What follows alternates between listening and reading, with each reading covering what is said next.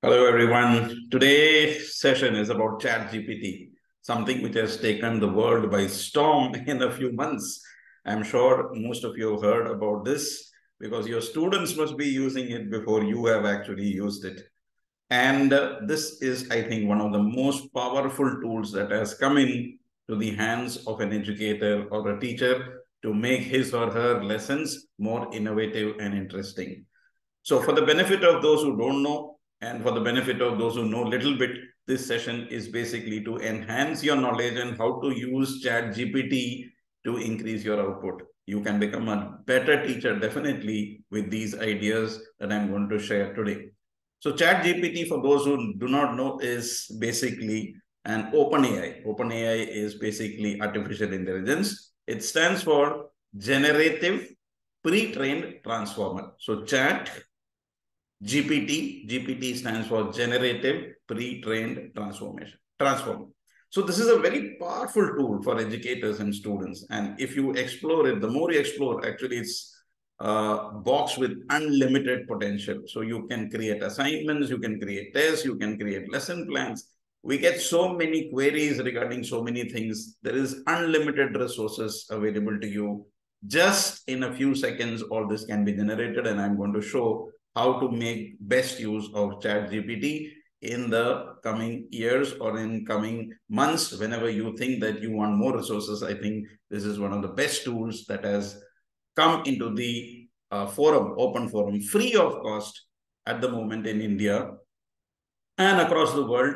And it is imperative, and it is ultimately going to get better and better and better. And so it's better that we know the nitty-gritties of what ChatGPT is and what are the multifaceted usage of this artificial intelligence chatbot.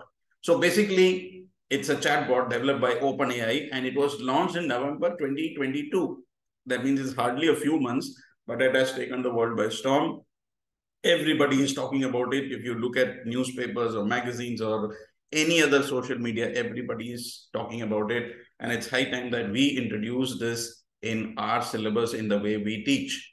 So how can teachers, so since most of the people who are listening here are students and teachers, how can we use this ChatGPT for our benefit? First of all, a lot of additional resources. In textbooks, there are limited resources. We have to buy textbooks. We have to refer to so many books. When we do a Google search, we get so many, information which may be difficult to filter. So here what is happening is that we are getting so much of information which is concise and a summary of what we want. So we can get more and more and more and more information. There's no limit to it.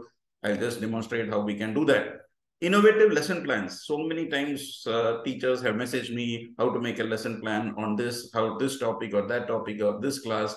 With ChatGPT, in a click of a button, in a few seconds, you get a lesson plan with proper timings, how to introduce, what are the materials required, etc. All this I'll be demonstrating shortly.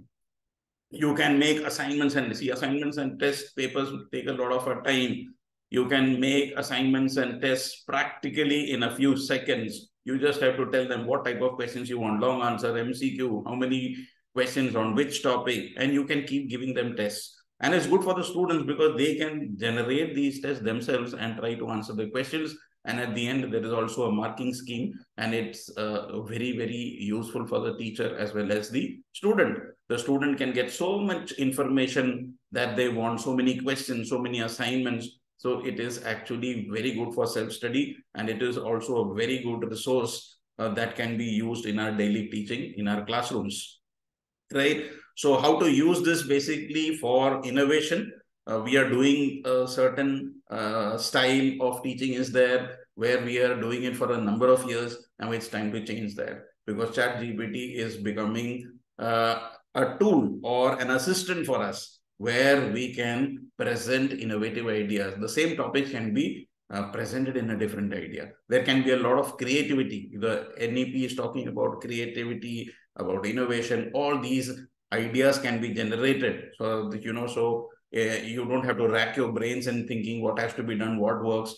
They will give you a lot of ideas. Of course, we can use our brains to find out what works for you in your situation because the machine is going to give you a lot of options, which may or may not work in your situation. So what is important is that we are getting these ideas.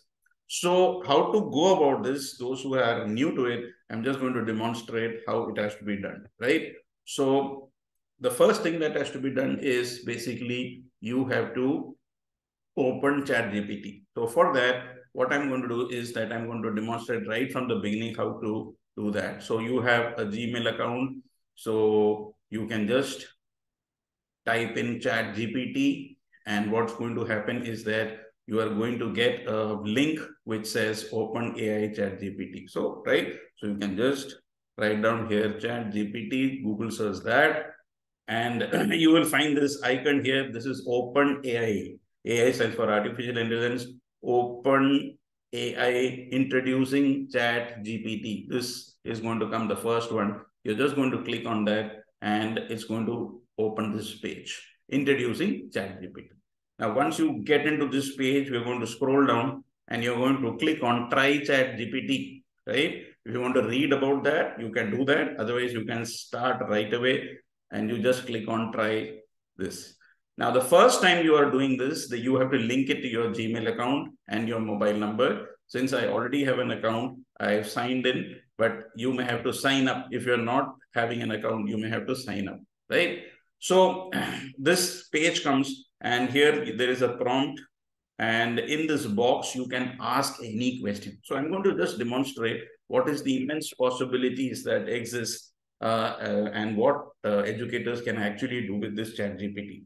Okay, the first one, I'm going to take a sample of different classes and probably different subjects. So let me start with the first question. Make an assignment. So we want to make an assignment, let's say for class 5 students. Make an assignment for, you have to specify the class, for class 5 or class 6, whichever you want, class 5 students, on what do you want? On direct and indirect speech. I want to create this, and once you have, make an assignment for class 5 students on direct and indirect speech, specify the class, specify the topic, and here, just click here, and within a few seconds, you are going to get this assignment with instructions. Okay, so you are going to have this assignment ready, and how many seconds did it say? Hardly 3 to 4 seconds. And these are some of the examples that they have given. Rewrite in direct speed, rewrite in indirect speed. They have given an example there. And okay, and they've also given an instruction there, submit to your teacher for review and so on. So what we can do is that we can ask for more questions. Can you give me more questions on this? Then it is going to give us more. So I'm just giving you examples. As I said, there are infinite possibilities. This is one example where a primary teacher can use this and generate assignments for themselves. Let's go to the lesson plans, which is a major botheration for many. So I'm going to create a lesson plan. Let's ask ChatGPT, make a lesson plan for class 9. Okay, last time I took English, so I'm taking maths now. Make a lesson for class 9. I'm going to specify a topic, let's say linear equations. Linear equations. So how to introduce linear equations, how to teach that. I want a lesson plan on this. I could have given any topic, any class. So here I'm getting the objective, that is to understand the concept of linear equations. What are the materials required?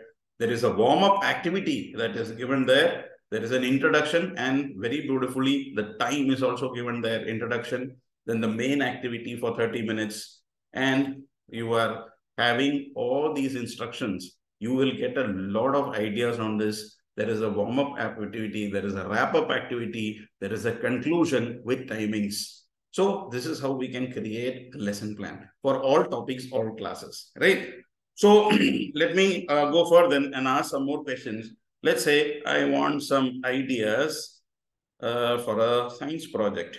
Some ideas for a science project. You are having an exhibition, or you want to give some homework, science project for, let's say, class 8 students now. For class 8 students. So I want some ideas for science project for class 8 students. So it's going to give me a lot of options there. I can go through this. I can select what is relevant for me. It is giving me a solar oven. It's giving me a water filtration, electric circuit, plant growth, balloon rocket, all from physics, chemistry, bio. So you find that everything is at the tip of your fingertips. Everything is so easily accessible now. You are getting so much information. And I think as educators, we need to use this power of this AI, right? And this is, they're giving about 10 now.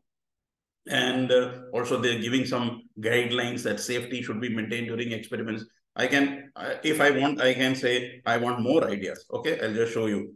If you're not satisfied with this, I want more ideas. And you can keep on doing this infinitely. Okay, I want more ideas. So it's going to connect to your previous question. It's not that I want more ideas. Now you don't have to specify that it is science project because your question is related now. I want more ideas. So here, now what is happening? They are giving more ideas. Germination, crystal growing, bridge building, egg drop, solar system model. You see, the ideas are unlimited. And this plethora of information can be used to our advantage in bringing out creativity and innovation for our teaching. So see photosynthesis, wind turbine, density tower, magnetic levitation, microorganism or observation. I can keep on doing this. Give me more ideas. Give me more ideas. It will never stop. Okay. This is an AI generated chatbot. It will never stop. It will keep on giving me ideas. Okay. So many of you ask about art integration projects, and we want to know more about some state. And you know that under the Ek Bharat Shresth Bharat, you are paired under a state, and we want information about that. You could get information about any state, any place in geography, in history, about any event that has taken place. I'll just give you an example. Give me information on Sikkim, for example. Okay, so this is a place. You would have done this on any place, any person. So give me information on Sikkim. So I'm going to get information about this place.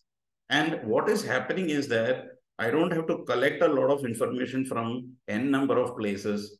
I'm going to get this information in a concise and summarized form through ChatGPT here, right? So it's a small state in northeastern India, bordered by Bhutan to the east, Nepal to the west, Tibet to the north, and the Indian state of West Bengal to the south. So what's happening is that it keeps on generating this information. It's the least populous state. It's the second smallest state. You are getting so much information. Again, as I said, this is all happening in a few seconds. We don't have to read books from the library or collect information from various sources. So you are getting all this information through ChatGPT, and that is why it's such a powerful tool. And that is why people across the world are excited to use this tool. And I'm sure that in the coming days, in the coming months, it's going to revolutionize the scope of education. Learning and teaching methodology is going to change dramatically. This is just the beginning because Microsoft is developing their version. This is the first chatbot in this form to be launched. Now there will be many other players who is going to come in this, and we are getting information meanwhile, right? And as I'm talking, you see the screen, it's giving me information, and all this information I can copy and paste into a Word document. It's not that it is there and it's gone, right? Whatever information they are giving, I can take the screenshot of this, I can copy paste this, and I can use it for further documents or to teach students or to present this document through a PPT. I can do all that, right? So this is the power of this. So you see, so much of information is coming about Sikkim.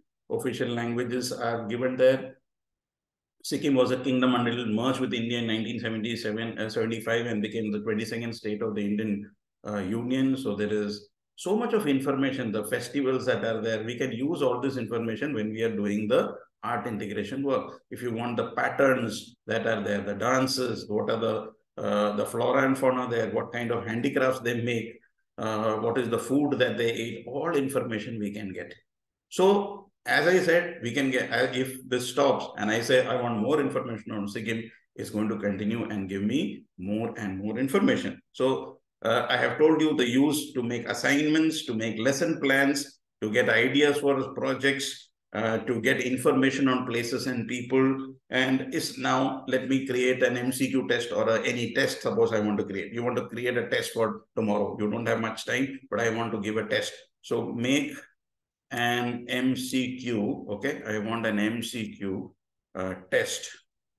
Okay, for let's say class 10 students in maths. I want to create an MCQ. Okay, so normally when we create MCQ, we have to find the question, we have to find 4 options and etc. Now you find that it's going to generate me an MCQ. Okay, so here you are having a question and you are having the options. Okay, so what is going to happen is that all this can be done very easily for multiple subjects. You can specify the topic. You can specify the topic in which you want. Suppose I have said maths, which is very general. I could have specified, I want an assignment on polynomials. I want an assignment on circles. I want an assignment on triangles. So it can be very specific. So here I have generated MCQ. I can also say, give me long answer type of questions from this chapter. So this is what we can do. I can generate more and more and more and more questions. Now this can be used by students as well, because if suppose they want to take a self-test on any topic, they can generate this and see here the beauty of this. The answers are also there. So the questions are being attempted and then they've given the correct option and it's going to, you can verify this with the answers that are given there. So you see there are infinite possibilities and I want to wish all the educators here all the very best for the coming academic year. And I'm sure that you're going to use ChatGPT in your classes and make your classes innovative and creative. Thank you so much and have a wonderful year ahead. Thank you.